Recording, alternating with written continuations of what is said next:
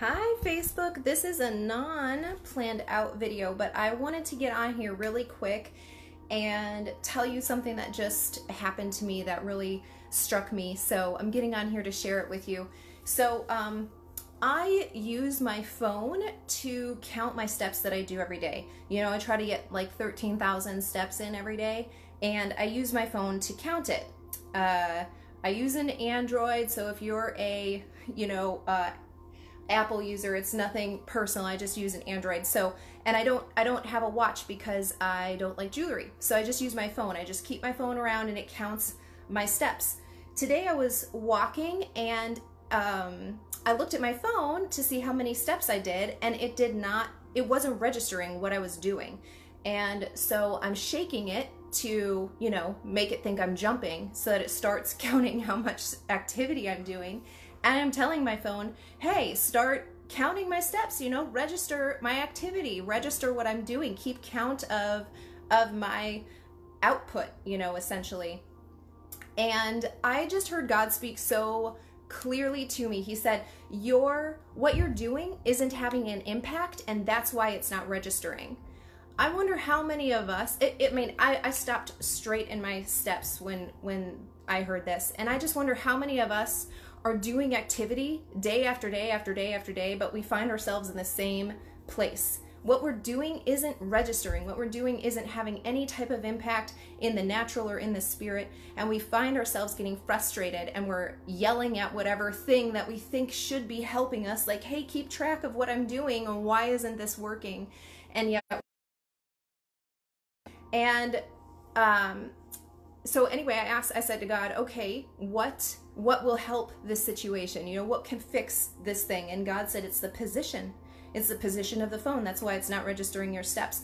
But I felt so strongly that this also, had to do with our heart posture, with our willingness to learn, with our willingness to adapt and to respond to instruction when we're given it that shows we're off track in some way.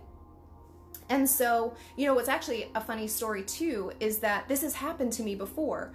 A few months ago I was traveling and I was staying with a bunch of friends in the same house, and I was going running in the morning. I went running in the morning and I came back after 45 minutes, and they were like, well, I run for distance. So how far did you run and what route did you take? So I'm telling them the route that I took, but it was wrong because my phone didn't keep track of the steps correctly. And so I told them how I ran, and I was like, it was only like 3 miles. Well, they went on that same exact route and it was like twice that.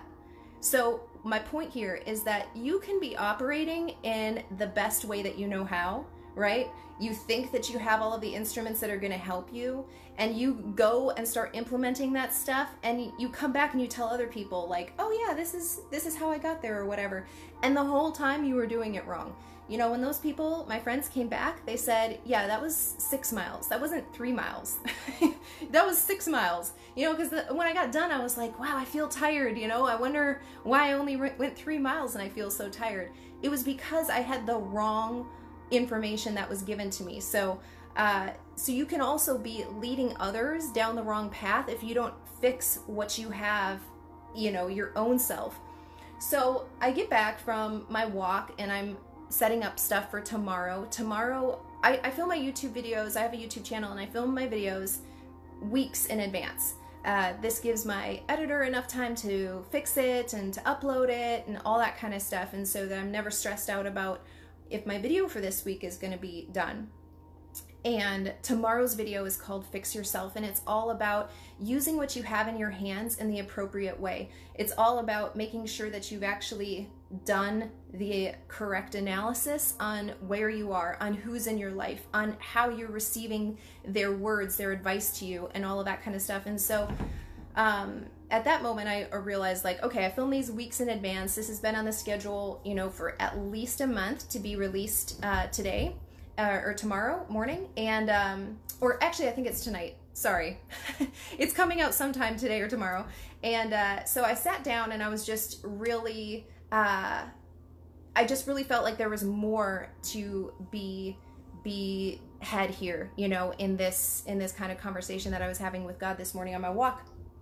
And and how it coincides with the fact that this video is coming out that I filmed weeks ago that I've quite honestly forgotten about, and this thing that happened to me this morning. So what you're doing isn't having an impact, and so it's not registering. When you find yourself in that place, no matter how many times what you have been doing has worked, sometimes that grace is going to run out and you need to find another way to make an impact. There's a different thing that's required. There's something else that you need to do.